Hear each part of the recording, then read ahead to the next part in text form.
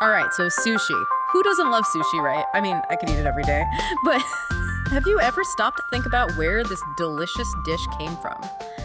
Buckle up, sushi lovers, because in this deep dive, we're taking a trip through the fascinating history of sushi. And it all starts with this really cool document, document1.pdf that you sent over. You know, it's a really wild ride, too, going from ancient times to the sushi we know and love today. By the end of this, you'll be looking at that spicy tuna roll in a whole new light, that's for sure. Oh, I'm intrigued. So where does this sushi story begin? Give us the rundown.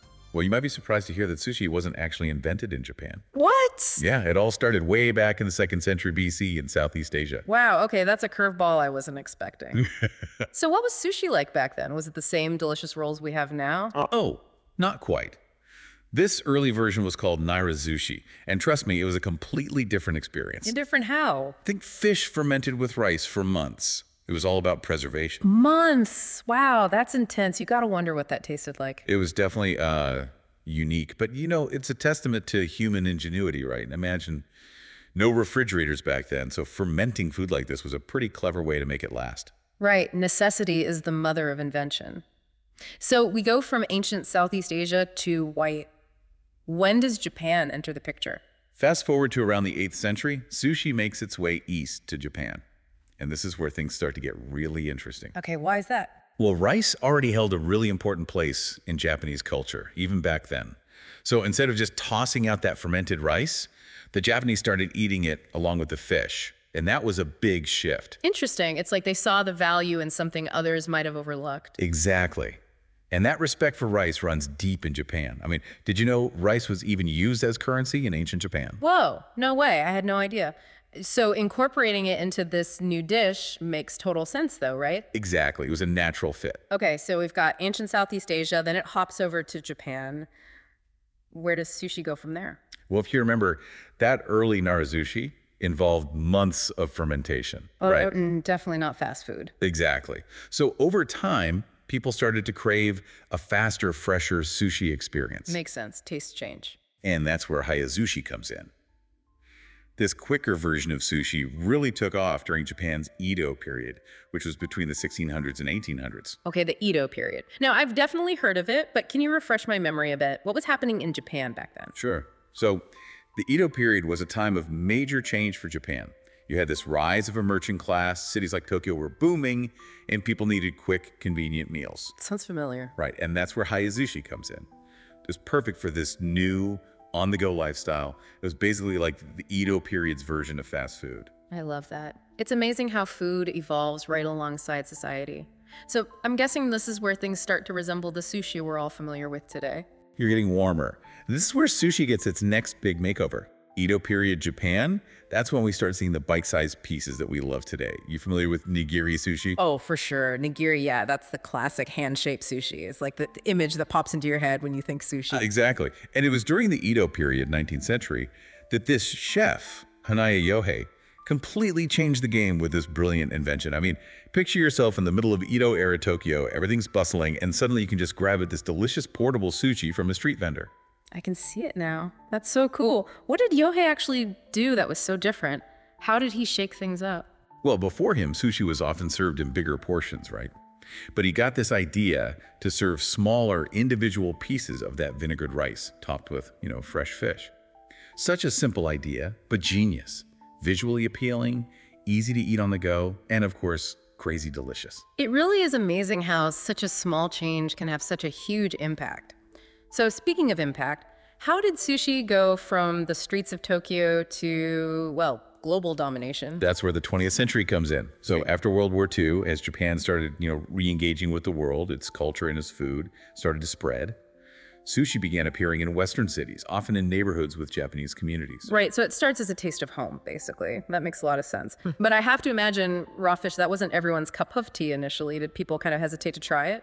Oh, totally. Yeah. You have to put yourself in their shoes. For a lot of people in the West, eating raw fish, that was a totally alien concept. It took some time, for sure, for those flavors and the whole idea of it to catch on. I bet the California roll played a big role in that, right? It's like the gateway sushi. Bingo. California roll, you've got crab, avocado, cucumber, all familiar ingredients, Genius, really. A delicious, approachable entry point for anyone a little hesitant about diving headfirst into, a piece of raw fish. Yeah, it's pretty ingenious how food can adapt and change to different cultures and tastes.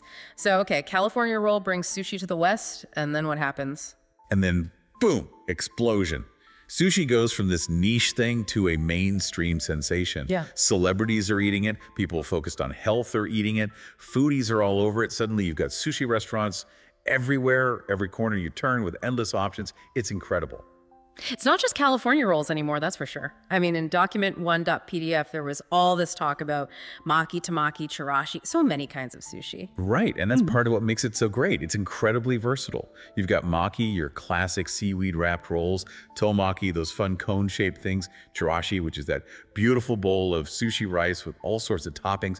I mean, the options are endless. It's true. Each piece is like its own little edible work of art. It's no wonder sushi has captured everyone's imagination. It really is. It's a testament to the sushi chefs too, They're artists. They've taken this ancient food tradition and they keep innovating, refining, making it even better. And speaking of innovation, where do you think sushi goes from here? What's next for this culinary superstar? So, where do you see this culinary art form going next? What does the future of sushi look like? Well, one thing's for sure, we're going to be seeing a lot more emphasis on sustainability. I mean, with all the concerns about overfishing and the environment, chefs and diners are really starting to prioritize responsibly sourced seafood. Yeah, for sure. Sustainability is a big deal these days. Absolutely. And it's not just about protecting our oceans, it's about making sure we can keep enjoying sushi for years to come, right? Chefs are getting really creative too. More locally sourced, seasonal ingredients, and even some pretty interesting plant-based alternatives are starting to pop up on menus. Plant-based sushi, huh? Now that's something I'll have to look out for. It's pretty wild. They're able to get those same textures and flavors you expect from traditional sushi, but using all plant-based stuff. Yeah. But it's not just about sustainability either. I mean, chefs are always pushing the boundaries, right? You see all these new flavors, influences from different cultures being woven into sushi. Fusion cuisine is huge right now. Oh, totally. What kind of fusion sushi is trending these days? Any favorites? Well, Latin American-inspired sushi seems to be having a moment. Oh, wow. What's that like? Think like ceviche flavors, aji amarilla sauces, maybe even a little plantain thrown in there. That sounds amazing, actually. It really is incredible how sushi can be both this traditional thing and this ever-evolving food. It's true. It just goes to show food is so much more than just sustenance, right? I mean, it's a reflection of culture, history, creativity. Think about it. What started as a way to preserve fish in Southeast Asia all those centuries ago has become this global phenomenon. It's kind of mind-blowing when you think about it. And the best part is, the journey's not over yet. Who knows what incredible sushi creations the future holds? That is mind-blowing. It really makes you appreciate every bite.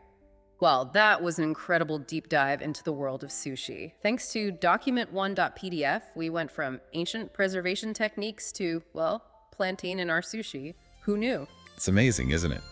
Makes you wonder what stories are hiding behind all the other foods we eat every day. There you go. Something to chew on, listeners. Next time you're enjoying some sushi, take a minute to think about the journey it took to get to your plate. You might be surprised what you discover. Till next time on The Deep Dive, keep exploring and keep learning.